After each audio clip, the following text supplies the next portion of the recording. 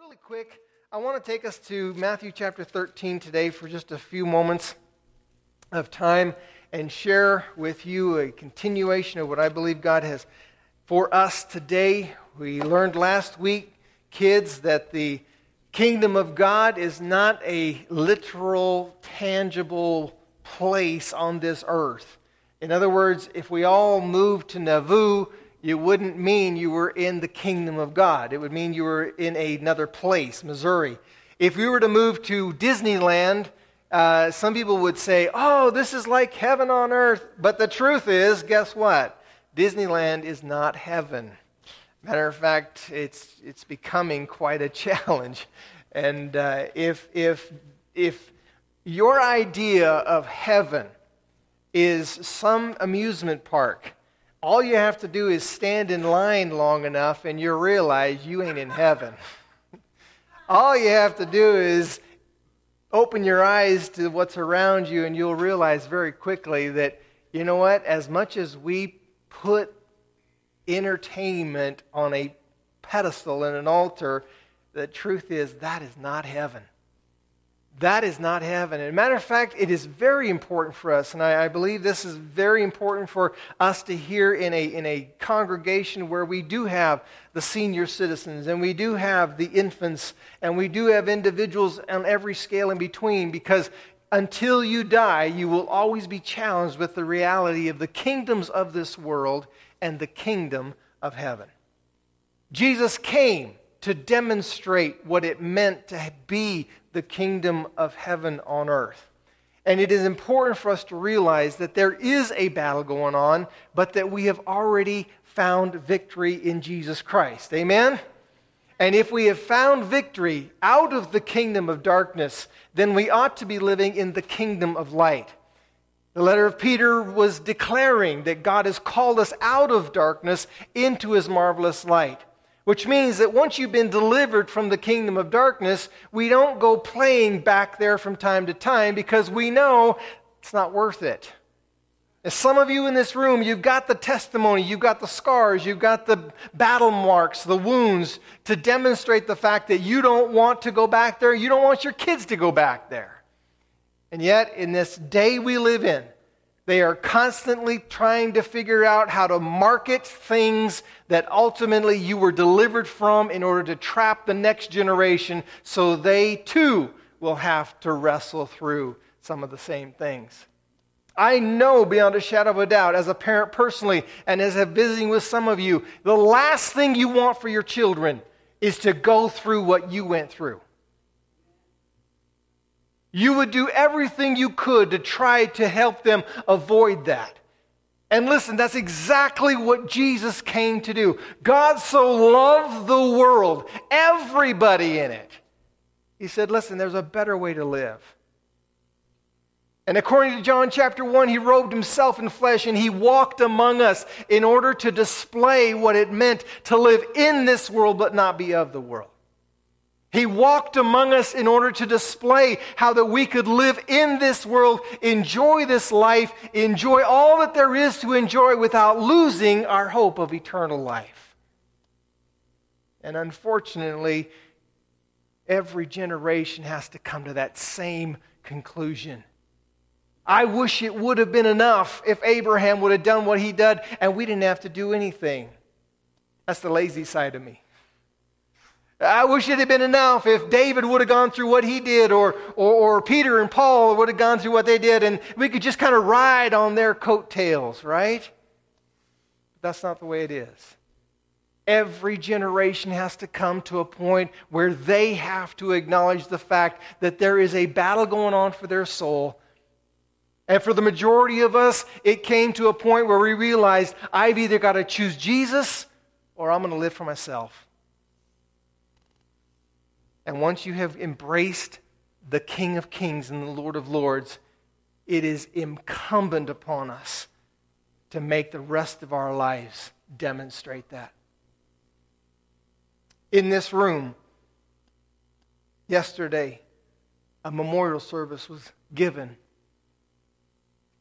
for a lady who lived her life in such a way that when it was all said and done, her children and her grandchildren were able to declare she knew Jesus.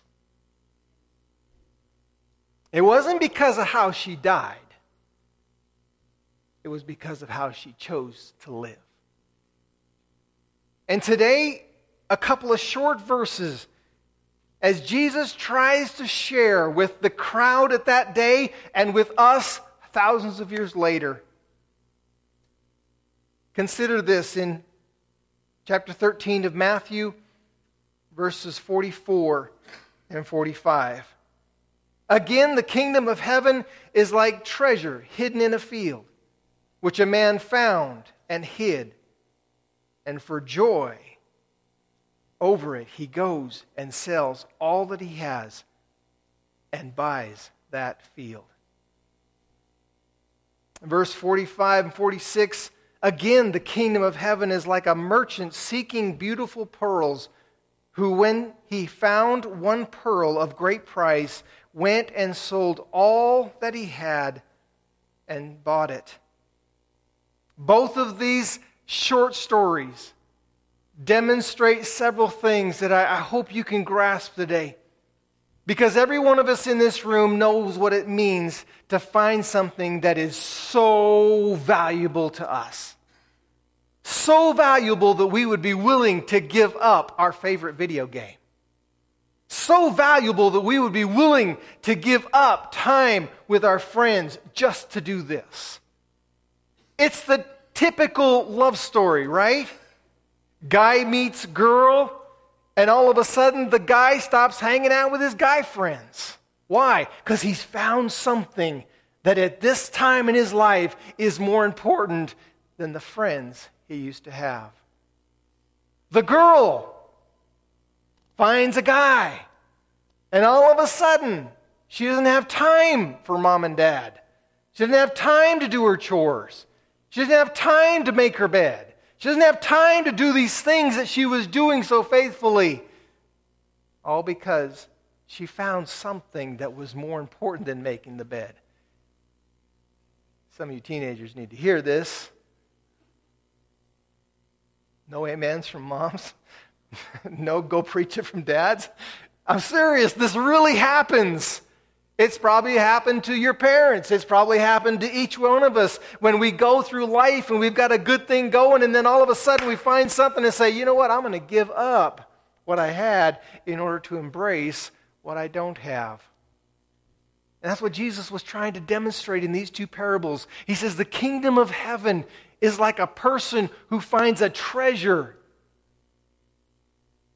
And when they find this treasure, in verse 44, they don't just say, oh, this is nice. The person who finds the treasure says, this is so valuable, I am going to do whatever I can to make sure I get a hold of this. You notice this line, and for joy over it, over the treasure. In other words, he understands the value of it. He understands the preciousness and the classicness and all the things that make this unique from everything else. He gets it. And because he's finally found it, he says, this is worth more than anything I have had. And so what does he do? He doesn't try to add the treasure to his wardrobe. He doesn't try to add the treasure to his bank account. He doesn't try to add the treasure to his safe. He says, I'm going to get rid of everything else. When you get rid of everything else, you eliminate the competition. When you get rid of everything else in order to have this one, you get rid of the distractions. And you begin to commit your life to making sure that you have that which you treasure. Notice, if you will, that the man found what he loved and what he valued and what he was willing to have for the rest of his life. Because not only when you sell everything, when you get rid of everything else, are you eliminating the competition, but when you sell everything you had, you have just eliminated the possibilities of going back to that. And some of us have had this experience where somebody has sold us something and then they want it back. You ever had that? Some of you know buyer's remorse. You bought something like, oh, I didn't really want this. But when you want something so much that you are willing to sell everything you had, you're basically saying, I'm not going back. This is what's going to make up the kingdom of heaven on earth and in heaven.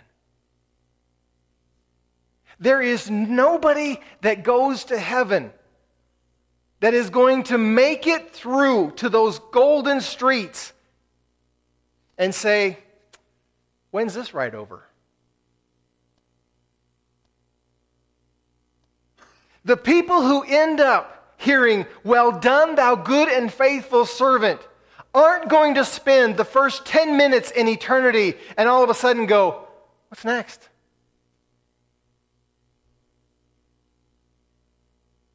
When we finally see Jesus face to face and we hear those words, well done, there will be no more regret ever. I don't know if you can comprehend that. And I'm glad the kids are here today, because our modern day world has so conditioned people that you can't pay attention longer than 15 minutes without a commercial. Now, some of you in this room are saying, well, that's not me. You're becoming the exception. Things aren't the way they used to be. Preachers used to preach, some of you know this, for an hour and a half. Oh, those were the days. Just kidding. No, I'm serious. When I was growing up and you went to church and you were younger, Mama packed your pillow. Can I get an amen? I'm not the only one here in this room. You packed the crayons. You packed the book. You packed a snack. You were going to the house of God, and if the Lord moved, you didn't know when you were going to be done. Thank you. Some of you got it. Some of you are like, really? But the truth is, think about this. No more time. When we get to heaven, there will be no more time. It's eternity in heaven. It won't be this mentality that we go to bed so we can get up, so we can work, so we can go back to bed, so then we can get up and we can work. We were at a Bible study just recently, and somebody says, I am so loving my rest. And I love to take those afternoon nights, this was the afternoon naps, and this was a senior citizen. He retired, he worked hard, and he was like in this point of life where he could get up whenever he wanted. He could go to bed whenever he wanted. And if he wanted to take a nap at 4 o'clock in the afternoon, he did it. He says, I want to go to heaven, but no naps. I want you to think about that. You're not going to get to heaven and say, can I get back to what I was doing? Why? Because you've sold everything you have. You don't want the competition of the things of this world. And you don't want to let there be any idea that somehow I'm just going to enjoy this for a little bit, and when it gets uncomfortable, I got an ace in the hole. No.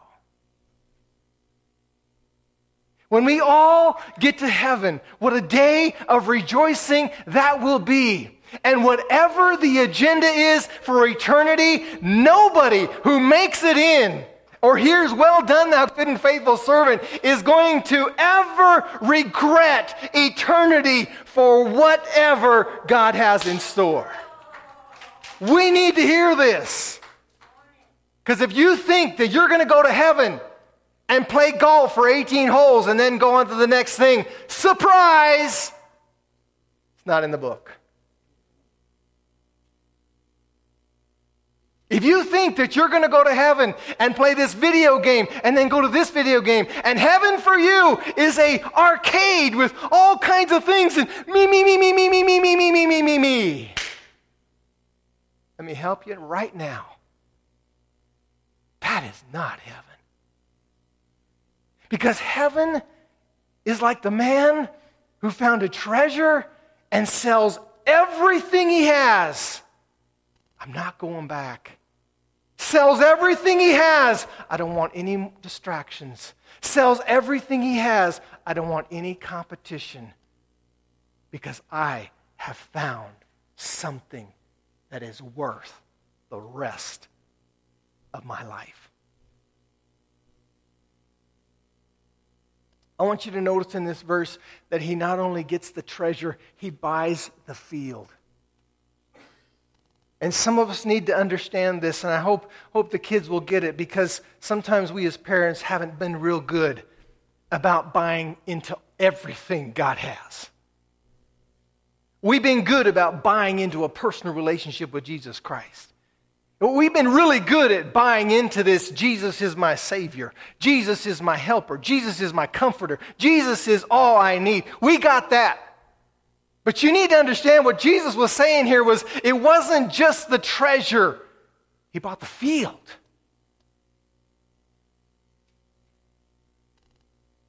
Jesus says to his disciples, look out into the field. The harvest is ready. I want you to consider the fact that the treasure is Jesus. I get that. The treasure is the kingdom of heaven on earth, which is Jesus. But the story doesn't just say he gets the treasure. That's the next story. He gets the pearl of great price. Among all the pearls, he gets the treasure. He's got that. But in this particular story, he buys the field. In other words, everything that surrounds the treasure.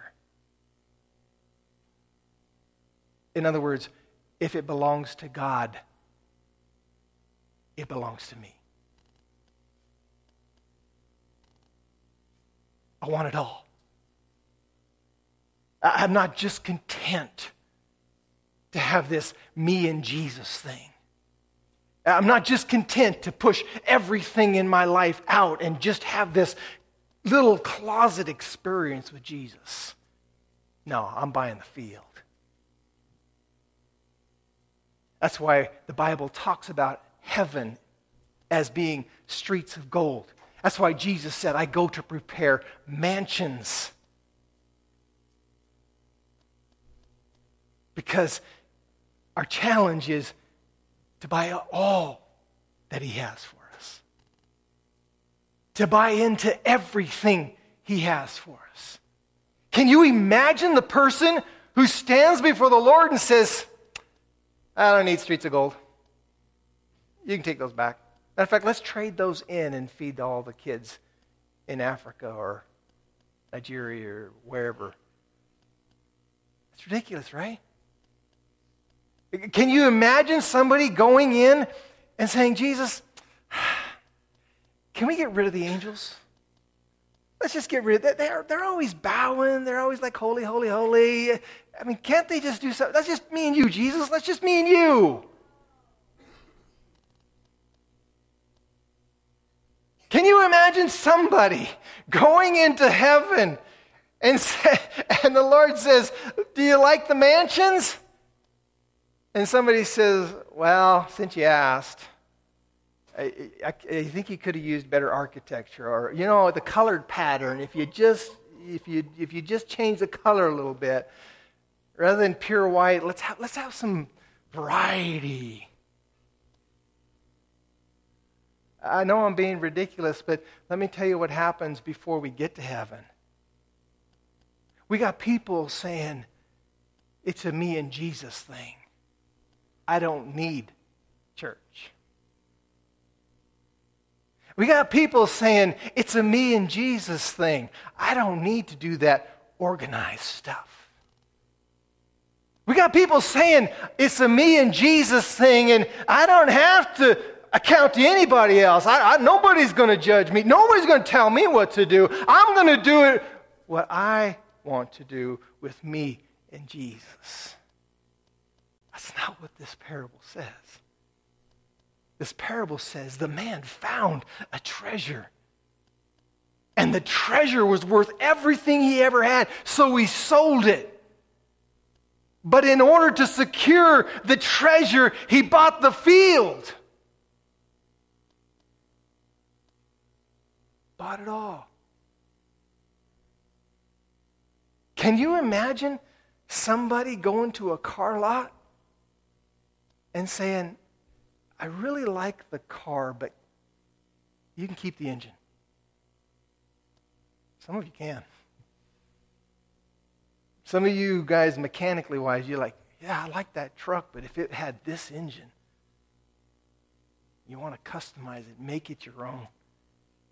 That may work down on this level, and you can fool yourself to think that you can just buy into this me and Jesus relationship and let the other parts of the kingdom of God just kind of filter away. But I got a feeling that if you do that, you're going to stand before him one day and he's going to say, I don't know you. You're going to say, but Jesus, remember that day that I gave my life to you? And he'll probably say, I remember that day. But what happened after that? You see, in Matthew 25, Jesus said there's going to come a day when he's going to separate folks on the left and the right. And some of the folks on the right, he's going to say, blessed are you, enter into my kingdom. Because when I was hungry, you fed me. When I was sick, you visited me. When I was in jail, you came to me. When I needed something, you provided it. And they looked at Jesus and says, we never see you that way. Jesus says, as you have done it unto the least of these, my brethren. Not sinners, my brethren. The body of Christ, the field. You get it? As you have done it unto the least of these, my brethren, you've done it unto me. Oh, but I don't want that fellowship stuff. I don't want that stuff. No. It's a package, folks. Just like when we get to heaven, there will be angels. And they will be singing. And they will be bowing. And they will be declaring, holy, holy, holy. So if you can't like it down here, you're going to have a hard time in the gates of glory. That's the field.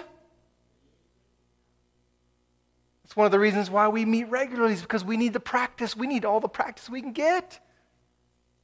Because we're practicing for eternity. Let us never underestimate that what God is doing now is preparing us not just for tomorrow or the next month or the next year. His ultimate goal is to spend eternity with you and you with him. The kingdom of heaven is understanding there's nothing else in comparison to it. And because it is that valuable, I will sell everything. And for the joy of being able to have that, it'll be worth the sacrifice. Listen, Hebrews 12 tells us this is exactly what Jesus did. When it says, looking unto Jesus, the author and the finisher of our faith, who for the joy set before him endured the cross. Jesus gave it all. Jesus paid it all. Jesus left it there on the cross. When he said, into thy hands I commend my spirit, he was saying, I'll leave it all behind in order to have what is laying in wait for me. So today, consider this, please. There is nothing on this earth that will compare to eternal life. But until you can discover the joy of having the kingdom of God in you, you will wrestle with the stuff you have. and its ability to control you. And let me put it this way. Until you have sold everything you have and made that total commitment, until you've done that, you really don't understand what the kingdom of God is. I mean that. That's why it is a constant prayer for the Christian. Let me grow in grace and in the knowledge of Jesus Christ. Why? Because the devil loves to throw stuff at us and get us going, squirrel, squirrel, squirrel, squirrel. It's exactly what he wants to do. Just to get our eyes off of the kingdom, off of the treasure, long enough to get us going a different direction.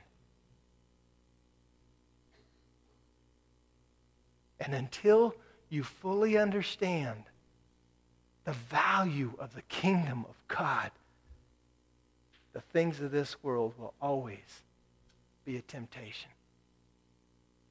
There's an old song we used to sing that talked about Jesus being the Lord of all. A little short chorus has been going over and over in my mind all month long. It simply goes like this: Jesus be the Lord of all. You ever heard it? Jesus be the Lord of all. Jesus be the Lord of all. The kingdoms of my heart. That's where the battle is. That's where the battle is. It's in your heart. Jesus said where the heart is, that's where your treasure is. Jesus said the kingdom of God is like a treasure. What are you treasuring? What has the ability to wrap you up and lead you away? What has the ability to turn your world upside down when Jesus has put you on your feet? Those are the kingdoms in our heart. Let me be very honest. Kids, please hear me. One of the things you as kids will wrestle with the rest of your life until Jesus comes is making sure that Jesus always sits on the throne of your heart.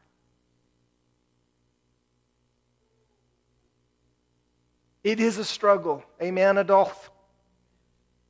But it is possible. Amen? Those of you that weren't able to make it yesterday missed a great opportunity to be able to hear the impact of a life that put Jesus on the throne.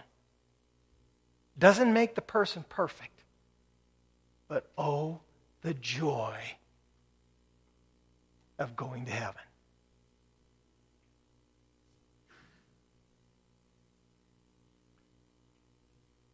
For 2 years in a row, I've had a table up here. How many of you kids remember the pumpkin? Got a couple. Yeah. And so I don't have the table, obviously, and we're not going to go through the pumpkin thing, but I want you to think about this. That what it means to truly give yourself to the Lord is displayed in this little story of a pumpkin. Because in order for the pumpkin to become something than what it is, just a pumpkin, just a gourd, some things have to happen. Number one, it has to be taken out of the field and put into the hands of somebody who's going to change it. Just like we have to be taken out of our past, out of our present, and place our lives in the hand of Jesus, who can change us. And one of the first things they do is they wash it up, right? Because when the pumpkin sits in the field, it's vulnerable to all the stuff. And the first thing Jesus does is he wants to wash us up, clean us up. But it's not enough to just have the dirt washed off the outside, because while that's good, that's not the goal. So what does he do? Person takes a knife and cuts a hole in the top. Ouch! I don't like that. You're invading my space. This hurts. And for the kids' sake, parents, do you know what it means to be cultured, carved by the Spirit? Yeah, got a few. If you don't know, you may be a pumpkin still in the field.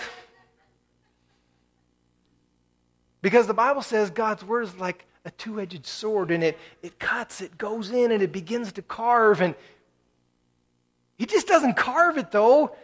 He pulls it off, and all of a sudden, I'm naked. They can see everything inside of me. Ah!